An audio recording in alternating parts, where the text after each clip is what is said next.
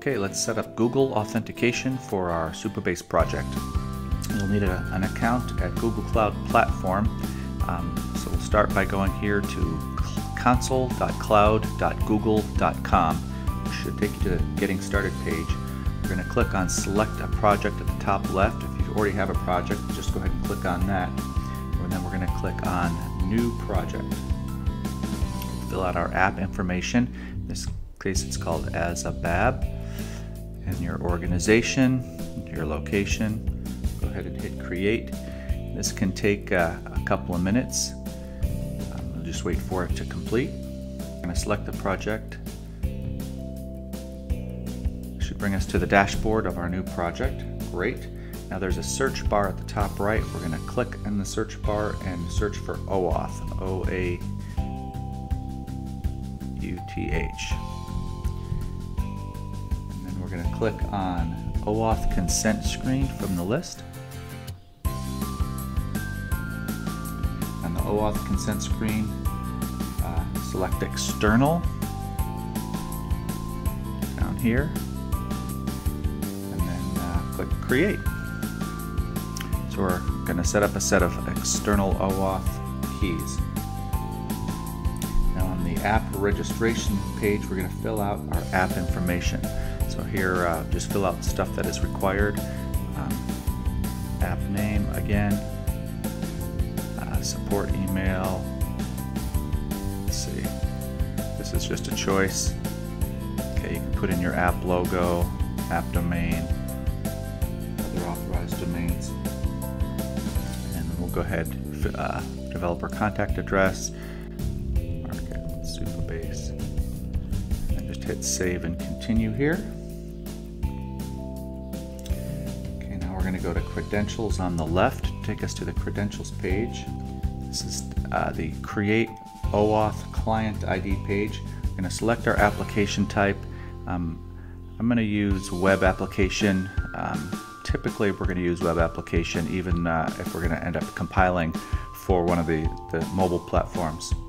The most important part here is our redirect URI.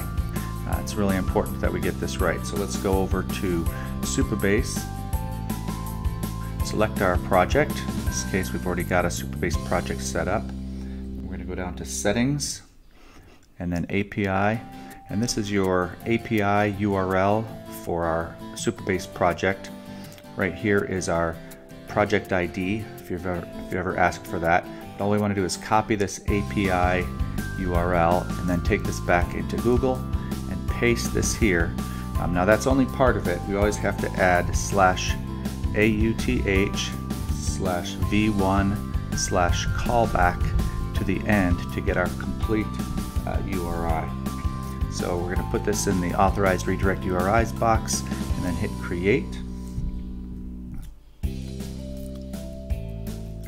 Okay, now we have our OAuth client ID and client secrets. This is what we're going to need to put into our dashboard. So what we're going to do is we're going to copy the client ID to the clipboard, and then we're going to go back to Supabase and go over to Authentication and Settings down at the bottom. Here's where all of our third-party providers live. We're going to go down to Google and enable Google. We're going to paste the client ID right here. Now we're going to go back to the Google page, and we're going to copy the client secret to the clipboard. Go back to our project, paste this in the Google client secret section, scroll up and hit save. So now our project at Supabase is configured with a client ID and a client secret for Google. And now all we have left to do is add the code to our client application. So let's take a look at that. We start by importing the client, or the create client from the Supabase JS library. And now we need a reference to the Supabase object. To get that, we just go to our Supabase project. We go to API and Authentication, and this is already filled out for us, which is really nice. we're going to need this client API key for Supabase. This is a public API key, so it's okay for it to live in your code where people might see it. It's just a reference, it's a public key. And then go back over to the API authentication page and copy your Supabase URL and a link to the Supabase object. Copy that to the clipboard, paste that into your code, and you can get rid of this process env. That's for Node.js, and we're on the client here. We're all set here, and now we just need the code to log in and log out. So I'm going to create two functions. I'm going to say login with Google, and what I typically do here is create login with provider, then pass it a variable with the name of the provider, and I can use this same function for many different providers, but we're just doing Google right now. And then we're going to do a function to log out of the application. And now we'll go get this code, and this code is already written for us. If you go back to the Supabase website and go to the documentation and search for Auth sign-in. Once you get to Auth sign-in, just go down to sign in using third-party providers, and this is the code we need right here. We're just going to copy it to the clipboard and paste it into our login. And we're going to change this to Google. And again, if this was a generic function that you passed a variable, you could just put the variable right here and just call that same function and, for any provider.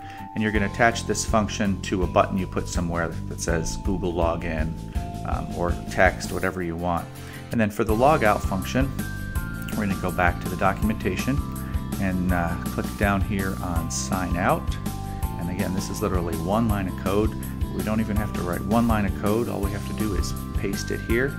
And now we have a client application that allows our users to click on a button and log in with Google and log out.